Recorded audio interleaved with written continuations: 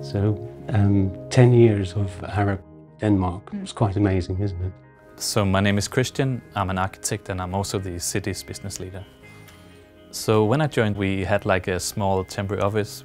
It was difficult to get a sense of belonging, beyond, of course, being part of Arup and delivering great works. I think over the past 10 years, everybody who has been involved in the establishment of this office has been working really hard.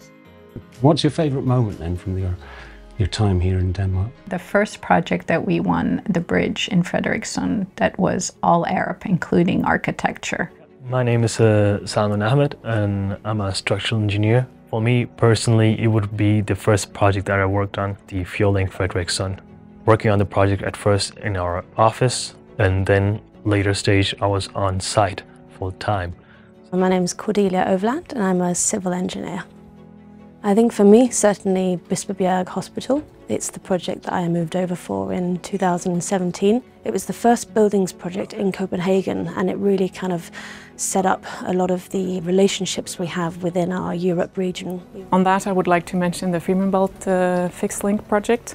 It will be the longest immersed tunnel in the world, and it's a huge construction project. I think that's what's amazing in Denmark or in Scandinavia is backing by the government of all these projects, that you can win a project, design it, see it through construction and actually go to the opening all within 7 years. For me, the biggest memory still outstanding is the opening of Cityringen.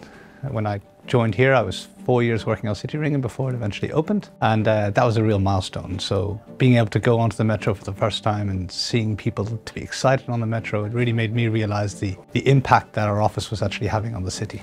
And that's because we were working with a really visionary client who wanted to push the boundaries of sustainable construction, sustainable design, and rethink how you design a metro. I'm Pietro Zanetti. I work as a geotechnical engineer.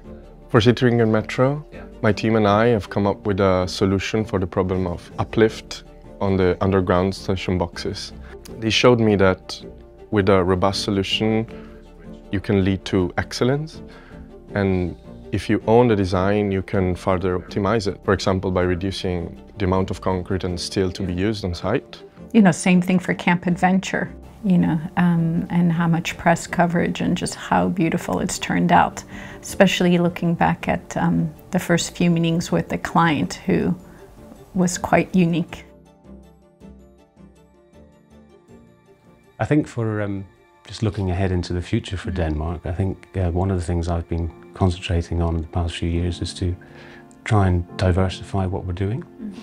So maintain and still grow the relationships with our existing clients. I think we're going to a transition period, you know, much more focused now on sustainability, digital cities. Still embracing the needs of a wider society. So meeting the targets of climate change, cities development, and nature biodiversity.